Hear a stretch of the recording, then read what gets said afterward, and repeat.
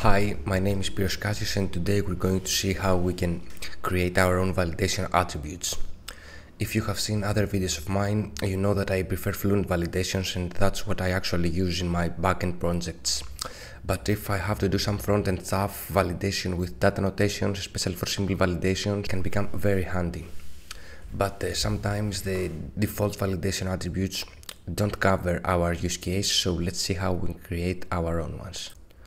So let's go to our solution. I have an API with a simple controller, a customer controller, and a post endpoint, which I accept from the body of the request a create customer request, and I just return OK. Now my create customer request has only one property, a string, and that's the name of the customer, and I have decorated with the required attribute. So if I run my API and I'll open Postman, and I have already created a request, and I remove my name so it's empty, I'll hit send, and the default ASP.NET validation kicks in, and I get 400, and it says that one or more validation errors occurred and that the name field is required.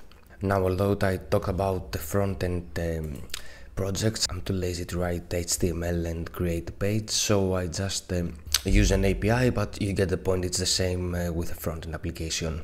So we have the required validation attribute that comes out of the box with ASP.NET, but let's say in our API, when we accept the customer's name, we want to have the first name, then a dot, and then the last name.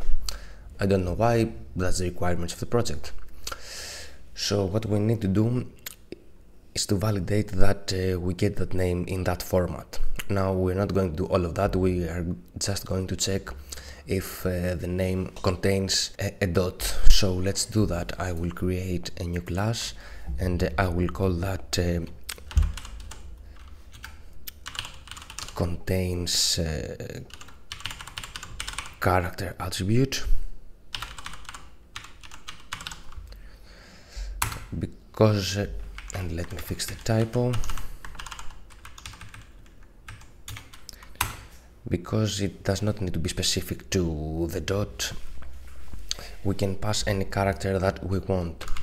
So first of all, I'm going to create a private read-only char, and that will be the character that we want to be in our name. So value, and then an error message, so private read-only string, and that can be null, and I'll call that error message.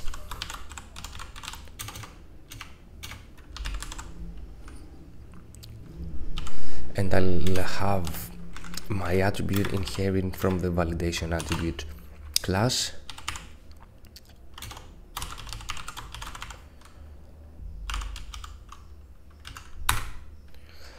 Okay, you can go to this class to see what's there.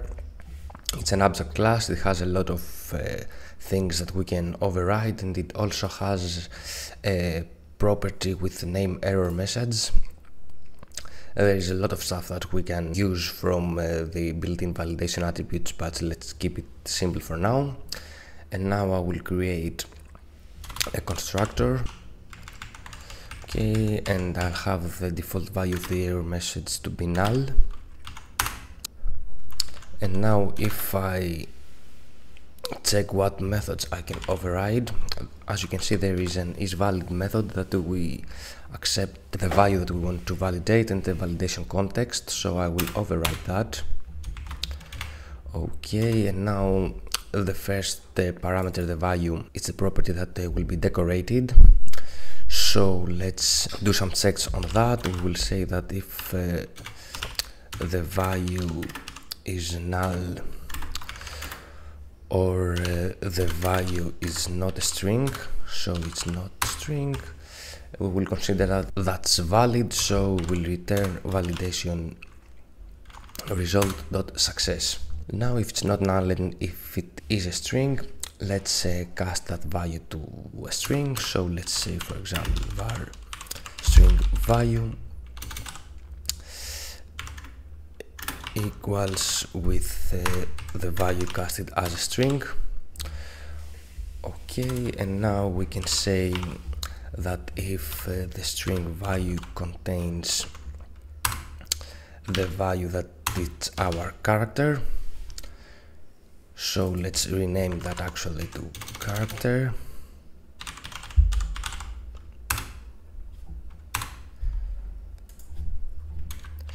We will return a validation result success, and if it's not valid we will return a new validation result. So return new validation result, and we can pass the error message in here. So if we have an error message we'll pass that, but if we don't, we can say, for example, that a name must contain the character. But now that's very specific to the create customer request and the name property, because we have that. So let's do something else and let's see what that validation context is. I can say validation context dot to see the properties, and if you can see we have the display name, the member name, the object instance, the object type, etc. So I'll say the display name, which will be the same as the member name in our example, since we don't have decorated our name with a display name attribute. Okay, I did that, and now we should expect that will return that the name must contain the character. So let's go back to our create customer request and let's use that contains character attribute. So all I need to say it contains character. So contains character, and I'll need to pass the character, and as we said, it's the dot. So let's see that in action. I'll hit debug, I'll open Postman, and I'll put my name, and I'll hit send, and as you can see, name must contain dot. So if I say dot Katsios, we get back okay. Now I will put a breakpoint in here and I'll hit send again just to take a look at the validation context. So if we see that, we get a display name, its name, the member name, its name, and also we have the instance of the object, that's a create customer request.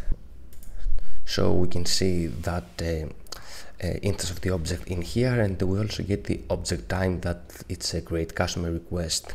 So if you have a validation attribute only for one type or one base type, you can access other properties of that instance if you need to, using some reflection if you need to use that in your validation rules. So that was it for this one. If you liked it, please like and subscribe. Thank you for watching and have a nice one.